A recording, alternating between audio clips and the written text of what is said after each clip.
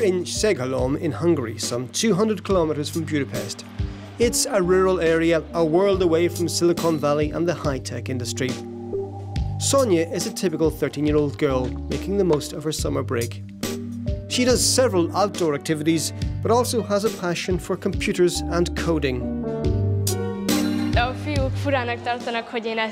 Some boys said I was weird to be into this, but the girls...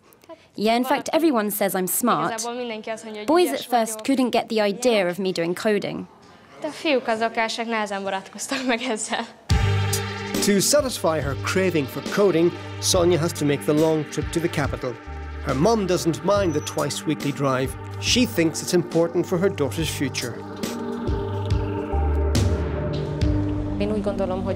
I think that she'll be able to earn a living from coding. It will also give her a great deal of freedom. Szonja said that she wouldn't make her living from music or sport. She'd rather work in IT. She'll be able to keep those as hobbies.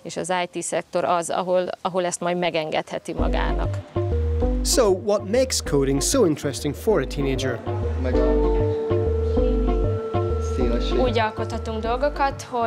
It's great to create things by typing in codes that are almost incomprehensible for others. You just type in all this chaos, and something comes out of it. Szonja studies coding in a group as part of the initiative Coding Girls, launched by the tech company Prezi. The program is a girls-only affair. It became so popular that the NGO school got involved. The IT sector is now heavily dominated by men, and women are very underrepresented. This is a problem for several reasons. It would be great to have more women as employees in the tech sector, since the more diverse a workplace is, the better it is. In the computer room, the girls are studying a programming language called processing.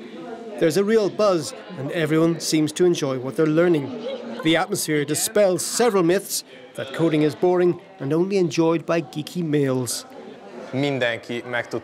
Everybody can learn programming. That's what we believe in. Everybody can do it.